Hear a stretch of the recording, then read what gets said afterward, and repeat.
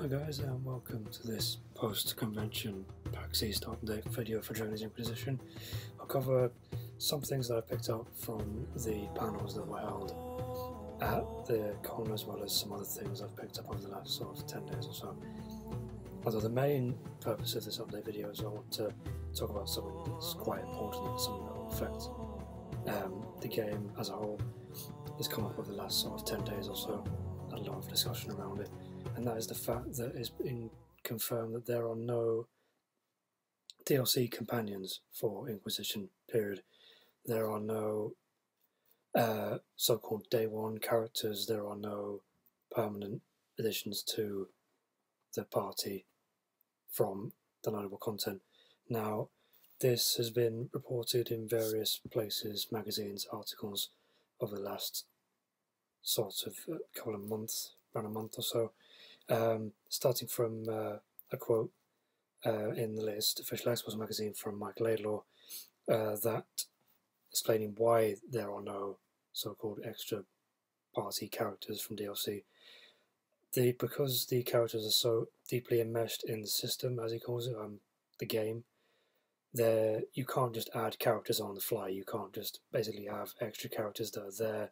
They have to be present on some parts of them has to be present on the disc. The actual software itself has to be able to accept the extra content there. You can't just add such a huge chunk of content on the fly dynamically, which is also what is purported to be Day 1 content. Now, I'm not going to go into a whole sort of pitched argument around Day 1, the ethics of Day 1 content or anything, just as a sort of a neutral update in this video. So from that, we have an update from David Gader and also Alan Schumacher, another BioWare staff member on the BioWare forum. From David Gader, no DLC companions means none, period. An example he gave was Shale in Origins. Now, if Shale hadn't had his content, additional content and everything else, it wouldn't have existed in the main game. So if you hadn't gone and completed the quest, released it from the town, you wouldn't have been able to use it as a party member later on in the game, which would have been a shame, because it was a really good character. Now, one key distinction, again, is there are no permanent characters, as in you can't meet a character in DLC and then take it on and basically select it or use it in quests or as a party member just for exploring later in the main game itself. So this was also carried on via Alan Schumacher's post, also going into a lot more detail as to what Mike said from his quote in the Xbox magazine. The main game has to support DLC content, which is also the reason why the size of patches and also other DLC content is so large. Basically, the content for characters has to match up between the main game and the DLC for it to sync together and work effectively. So, and also his second point, which I'll just bring up here from Alan, from a question meaning there'll be no DLC full stop. That's not the case. The case is there are no extra permanent characters available in DLC, but also, like Alan said there, it doesn't stop the DLC being similar to, in Dragon Age's case, Mark of the Assassin with Talis. She was a temporary character added just for the course of DLC. As long as you finish that DLC, Talis is now no longer available just because her story is contained within that content and not within the main game. So obviously there's still potential for Inquisition to have its equivalent of Citadel, maybe, from Mass Effect 3, which would be good, which would be nice to see.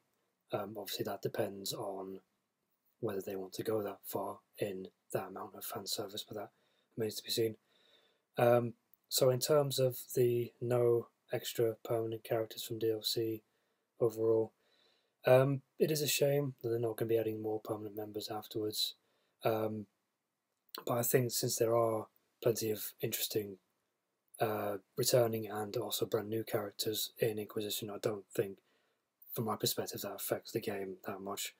Although, on the flip side of that, temp characters in DLC have to be done well. For me, they need to be, if they're self-contained characters, they need to have some lasting effect, some lasting impression, for them to be able to be done well. But no, I think overall that is somewhat a sensible decision, because I think there's still plenty of both familiar and new faces to meet in the game. So, and I'll get on to more on that in a second. Going back to the main game overall, another point I picked up from Mark Darrow on his Twitter feed from a question posted by a user, asking about the time frame passing between the stories of Dragon Age 2 and Inquisition. As Mark says, there's outer narrative time. I'm assuming that means there's a period between the two and you pick up where it left off. I could be wrong. So I'm assuming that means from the end of Dragon Age 2 with Cassandra, beating with the Seekers, Liliana, etc., Nightingales, it moves on from there straight into Inquisition. Now, obviously, another sort of dynamic that has to build up there, and hopefully we'll see more of it in the game, is the dynamic between Cassandra and Varric, who are in, according to Cameron Lee, a more professional relationship in Inquisition, which would be really good to see develop throughout the game. You also have seen bits of that where they take sides at Crestwood during the Crestwood quest, which was shown at PAX Prime last summer. And also travelling between, obviously, the Kirkwall area and where the game Inquisition begins, which obviously we don't know for sure where that is yet. So, moving on to the panels, continuing with the character theme. Alistair was mentioned, apparently has a significant role in Inquisition, which is good to know. Obviously, if he survived, and then moving on, his progression from Origins to 2, and also via the comics as well. Another point that was made by, I think, Mike later in one of the two panels, that relevant literature is important in Inquisition, as it will give you a more rounded experience.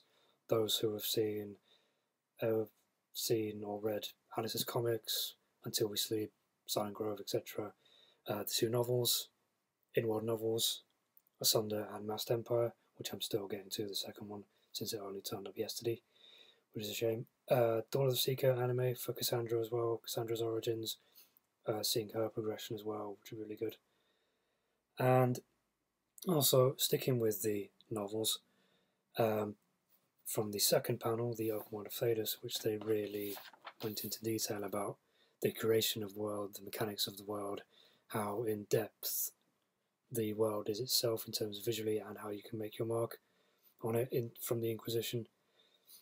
A area that was mentioned specifically and talked about quite in depth was an area called Highlands, a snowy mountainous area. Not sure what region. I think it's shown very briefly in the Discover trailer, the snowy area with the camp.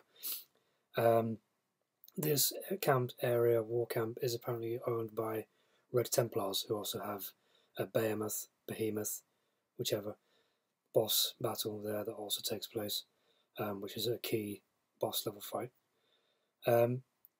Sticking from the character theme, a major character from the Masked Empire novel is present in the area, whether they're present in this questline or not. But they are present here. Who that is, I'm not quite sure. And as I said, I'm not really in a position to speculate. It may be Briala, who is Celine's sort of right-hand woman, effectively, assistant. Obviously, I haven't read the novel fully yet, so that may change. And also, another thing that was mentioned confirmed there is a major character from Asunder as well, elsewhere in the game. So, as well as your Inquisitor yourself and the 9 companions, there are also characters from the novels that appear in the game as well. So it's really nice they're bringing all of the worlds together, because obviously the major fight in Inquisition is everybody is fighting against this demon infestation, Darkspawn, Assault, etc. fate that you have to basically pull everybody together to fight against. And apart from that, so that basically covers the characters. The main point being that yes, there will be no more added via DLC, but I think there's plenty there anyway to stick with. And not just having the variety of characters, also having characters that can lend their skills not just to combat but also exploration as well. Using abilities, non-combat abilities in exploration was also a key point that was mentioned several times, excuse me, by the members of the panel. Stealth and traps were mentioned, which leads me to believe there may be puzzles in caves, etc., which would be really good. Adds another level of interesting rather than to caves, etc., treasure hunting, item hunting, that sort of thing. Instead of just being able to walk in, here's an area, here's some items, you can also have an element of challenge that way. Also having, instead of just having an area with some enemies in it.